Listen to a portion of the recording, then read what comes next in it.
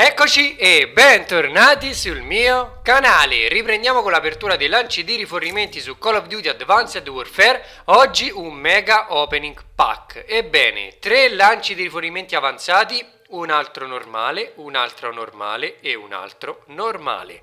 Quindi in questi 3 io spero di trovare tante belle cosine. Ho cercato di accumularne un po' per fare un bel video corposo. Partiamo subito con il lancio di rifornimenti standard, rinforzo, cappello, rinforzo, altri 10 minuti di punti doppi. Molto molto bene, che ce li possiamo sparare per l'ultimo prestigio, non capisco perché sono uscito.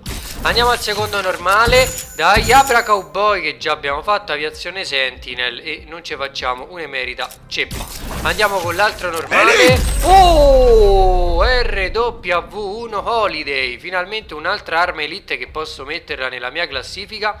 Arma portatile a canna basculante, danni elevati, c'ha una portata più alta mentre la precisione è inferiore. Questa ce la teniamo. Andiamo sui lanci di rifornimenti avanzati, ben 3.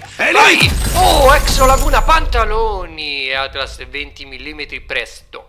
Però l'Exo Laguna verde ci piace tanto. Pantaloni vigilante Atlas 1 di 8, quindi mancherebbero altri 7 pezzi per avere i punti esperienza del 5% in più. Andiamo con il secondo lancio di fornimenti. Cacchio, che schifo ragazzi. Questo è uno dei lanci di fornimenti più schifoso mai visto in quelli avanzati, perché in quelli avanzati sempre si trova qualcosa di bello, di elite soprattutto, anche se sono armature exo. Niente da fare, andiamo all'ultimo. Su Elite! Che cacchio.